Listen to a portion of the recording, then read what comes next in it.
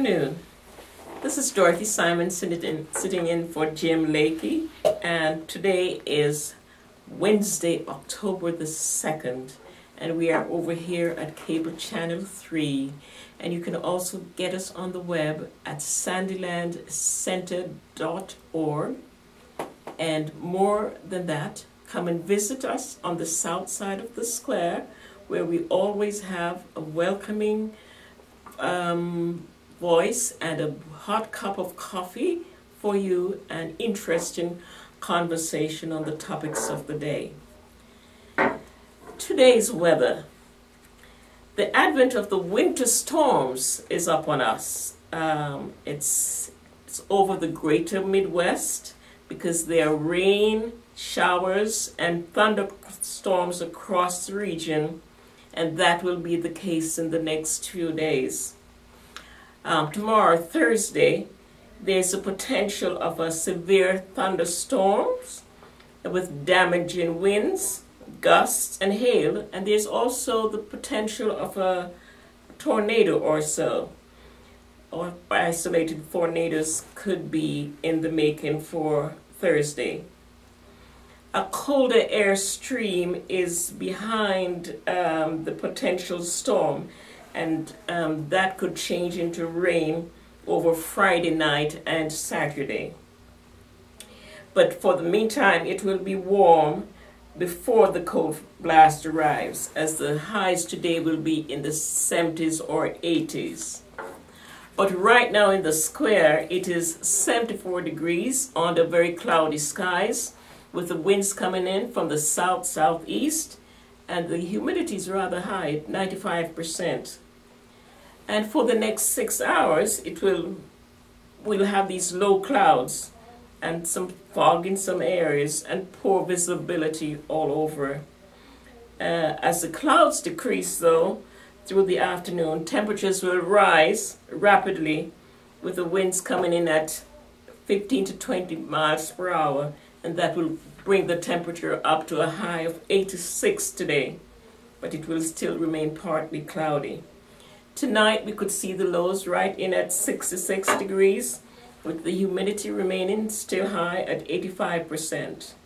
But the skies should clear up some, and the winds back down to about 16 miles per hour. Thursday we could see the high at 89 and a nighttime low of 68, and it will be partly cloudy and windy again. And on Friday, could be a little bit cooler, with the high at 84 and the lows at 44. In our community, we have no birthdays today, but I just want to remind you that the theme for the farm safety this year is working together for safety. And as you know, it's this time of the year, as we get into the harvesting of the crop in the fall, we have a tendency to have more accidents. And so we just want you to remember to practice good safety techniques on the farms and around the house, as there have been reports of a couple of accidents in our community. So the theme, working together for safety, and it's good for each of us to remember that. We have a good report. The reading program that we talked about through the summer was a great success. It's been reported in the St. John News that the Dig Into Reading summer program was a great success, with a record number of kids participating in the program.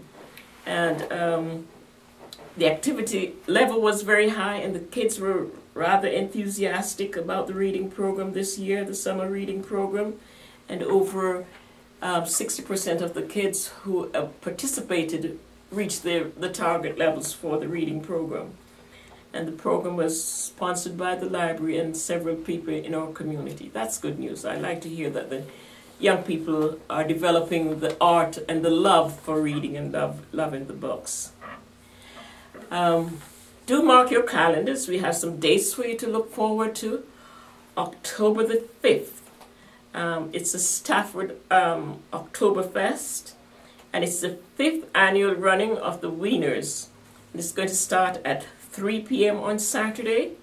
And the proceeds for this are going to go to the Pawnee County Humane Society. Sounds like it's going to be a lot of fun. So do call over at 620-545-4377 if you want more information as to how you can participate in the Wiener Run at the Stafford Oktoberfest. Also mark your calendars for October the 7th. It's the monthly potluck supper at the Sunflower Senior Center. Bring a covered dish, and there's always an interesting program that the seniors put on, and it's good company and good fellowship. On that's Monday, October the 7th, the potluck at the Senior Center at 6 o'clock. Mark your calendars also for October the 9th, because the Veteran Service Administration Affairs Officer is coming in to the Stafford County Courthouse. He'll be there from 9 o'clock on that day, and he will be helping veterans to file their claims. And I know a lot of veterans will need some help to do that, and so if you have a special problem and want some help in doing that, call 620-662-7131. 620-662-7131, and you can set up an appointment or to see the VA Administration Officer. Also mark your calendars for October the 11th. It's the Red Cross Blood Drive. This blood drive will be held from 11 a.m. to 3 p.m. at the Stafford High School. And the Red Cross is reminding us that October is the Liver Awareness Month, and that patients having liver transplants, they have all transplantees, they need a lot of blood. They need many transfusions as they go through the process.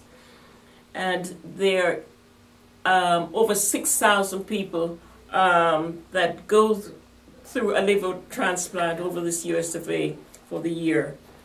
And there are over 10,000 people on the waiting list.